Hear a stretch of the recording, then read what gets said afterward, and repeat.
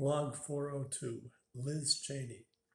Elizabeth Lynn Cheney was born July 25th, 1968. She is serving as a U.S. representative for the state of Wyoming since 1997.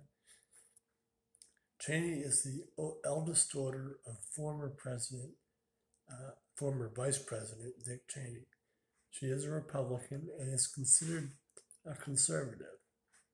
During Trump's second impeachment trial for inciting violence at the Capitol, she was one of only 7 Republicans to vote to impeach.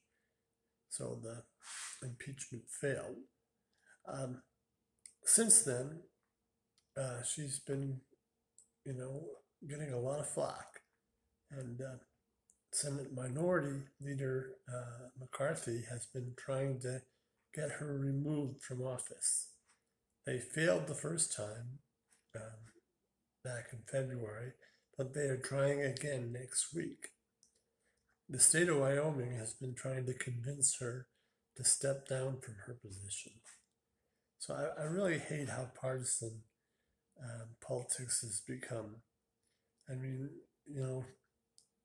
just because she voted to impeach Trump, she has to be removed, I guess.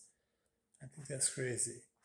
And I hate how many Republicans in office now still do the bidding of former President Trump.